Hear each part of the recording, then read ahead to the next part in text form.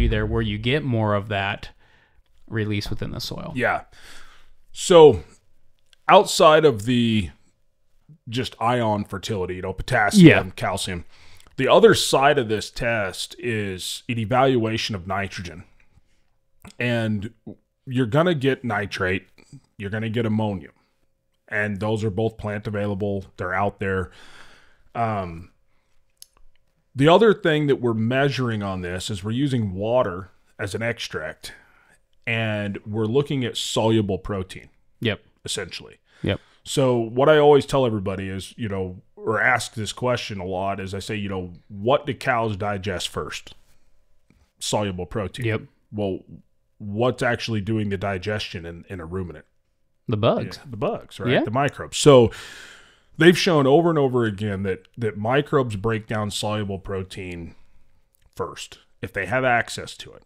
Now, when I say soluble protein, that's exactly what we're looking at in the soil, using the water extract to figure out what nitrogen is soluble. Okay. Now, that includes nitrate and it includes ammonium. It also includes hundreds of other compounds. So we measure the nitrate and ammonium. We subtract that from the total soluble nitrogen, and what is left over is called organic. So that is your protein portion of that. Okay. It's amino acids, amino sugars, and all these things. So they're all tied to carbon.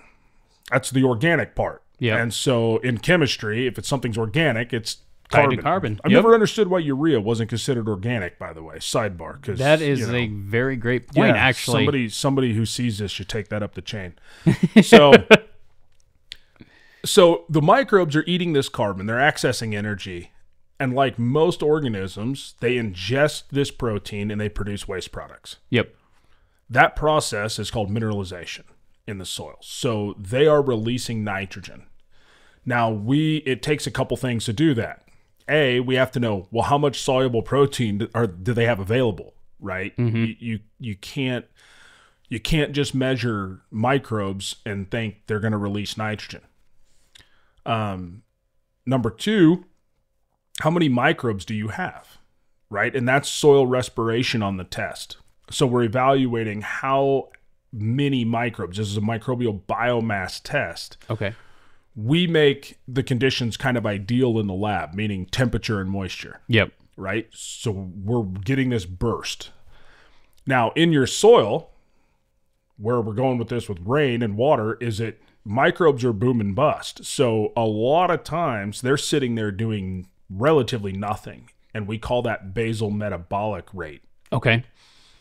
But when the conditions are right, in other words, it's been a little dry, you get a 2-inch rain, soil temperatures are 75, 80 degrees, and all of a sudden they get that rain and they respond quickly. Yep. And they start to consume carbon, they start to replicate. Now, are they going to tie up nitrogen or are they going to release it? And this has to do with that carbon to nitrogen ratio. Yeah. For people out here that have livestock, and by the way, I do mean kids, you can count them. If you feed these livestock animals something that's really, roughage, really high carbon nitrogen, the composition of the manure changes, right? You feed them something that's pure protein and the composition changes again. And so same idea. So the C to N ratio on the test, when we start to get above 15-1, we start to limit or reduce back the amount of nitrogen you're going to be kicking out of the biology. They have a tendency to tie it up more, and they're doing that so they can access high carbon residue and break that down. Okay. So this is one of the big issues that we've seen with people that grow a lot of corn, and they would follow corn with cereal rye. There's nothing wrong with cereal rye, but if you get it too tall and you lay it down, you've got all this really high carbon residue. Your corn gets yellow early, and they say, "Oh my gosh, I got alleliopathy," and it's like, no, most likely it's nitrogen tie-up. Yep. But what drives all of this is moisture. 100%. You've got to have moisture in the soil in order for the microbes to eat. Again, soluble protein, right? So if there's no moisture, there's no protein that's in any kind of a liquid solution for the microbes to take up. and mineralization, the microbes go dormant and mineralization slows and you don't have this release. Now, I've had this discussion a lot, and I say, look, if you're under a circle or you're irrigating, doesn't matter. Yep. Right? You get into a dryland situation and things get dry. Now, I'm not saying you should or shouldn't, but one of the big things I get is like, oh man, I'm not getting any of this nitrogen release. I should go put more nitrogen on. Yes and no. Yeah, exactly. Right? Because what I'll say is that if it's dry enough, we all know it doesn't matter how much nitrogen you put on, right? That's not your limiting factor. So generally, if your plants start to exhibit drought stress, your microbes are exhibiting that same drought stress. That's a great way. And mineralization is coming to a halt.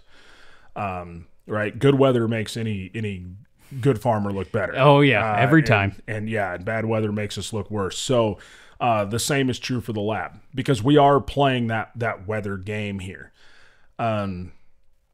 But the other thing I'll mention is that I always get asked, well, can I get more than what you give me credit for? Or will I get less? Like, is this, you're giving me this number.